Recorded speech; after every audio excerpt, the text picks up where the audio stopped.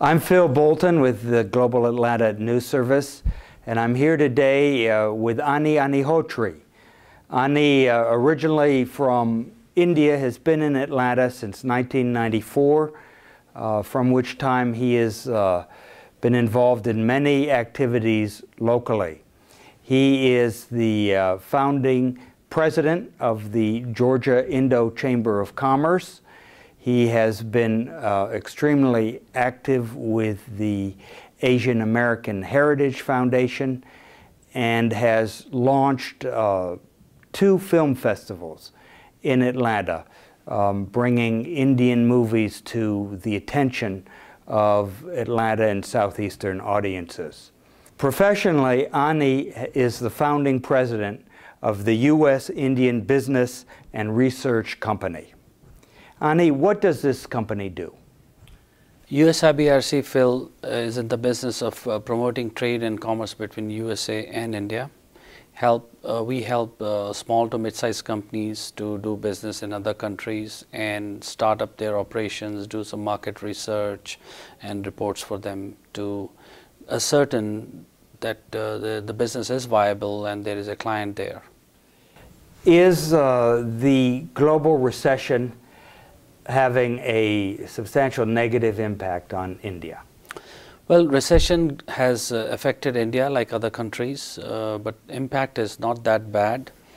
We expect annual growth to slow down from 8% to 6% of the GDP.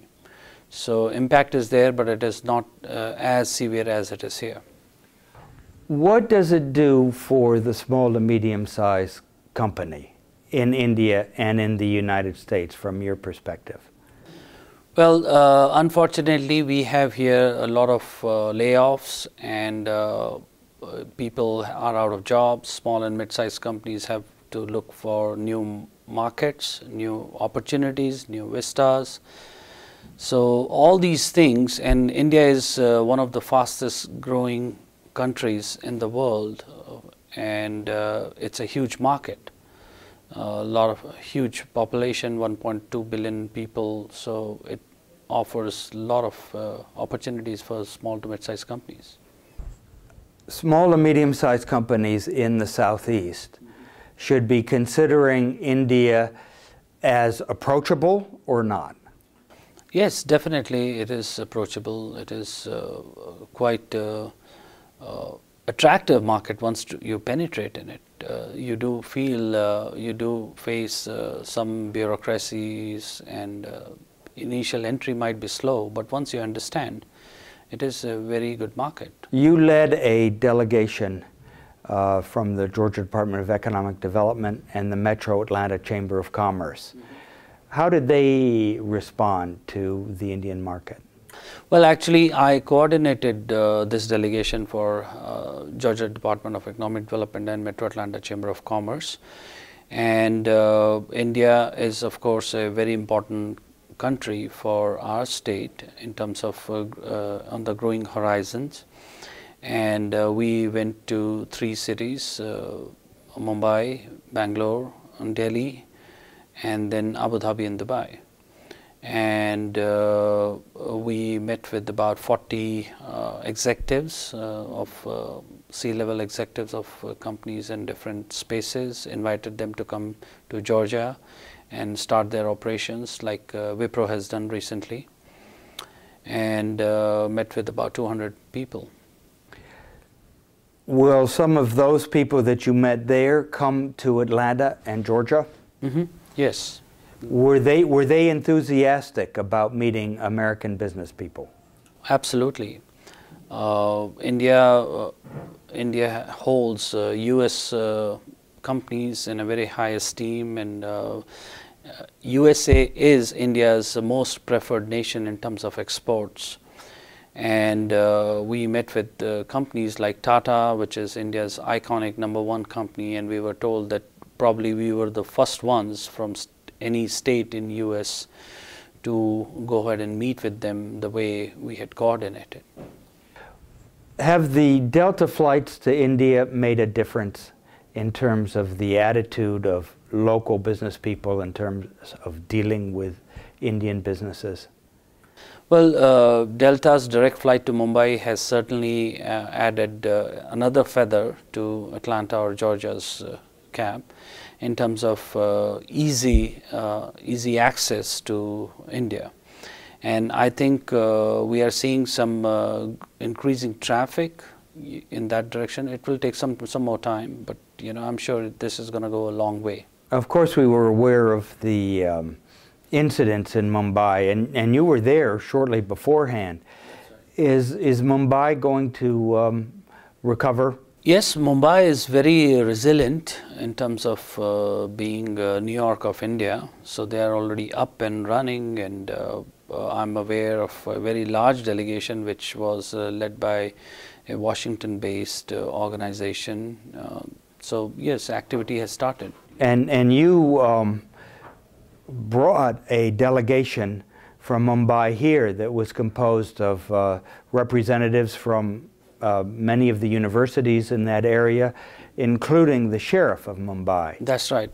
Sheriff of Mumbai as well as Vice Chancellor of Mumbai were here along with 10 other colleagues from October 25th through November 1st. And that was also coordinated by USIBRC. And we actually coordinated meeting with 10 educational institutions here. Emory, Georgia Tech, Georgia State, Kennesaw State, Clayton State University, Agnes Scott, Argosy University. So those are the areas in which USIBRC is getting into. How does your company differ from the activities of the Georgia Indo-American Chamber, which you founded? GICC is a voluntary organization. We do some good job of doing initial network and receiving dignitaries, but they are not hardcore on-ground consultants services. If suppose a client needs a license in India, so it can be done only by companies like USIBRC. GICC is not hands-on, and there is the service which is very customized service which is given by USIBRC. What brought you to Atlanta? Job. It's a very interesting story, the way I came to down south here. I came to US in 1991 to do my MBA, went to Kansas State University, and because I used to play table tennis, ping pong at national level, I got a scholarship to come here in South in Augusta, and once I graduated, Augusta does not have job for foreign students, too many companies who would sponsor. So that's how I found a job in Atlanta and came here. And compare the Atlanta of the early 90s with that of 2009? Well, the first comparison, which is very obvious, is to about my activities. It has become very international, especially after Olympics. Even within the Indian American group, we have had the fastest growth rate among South Asian or Asian communities. That's another big one.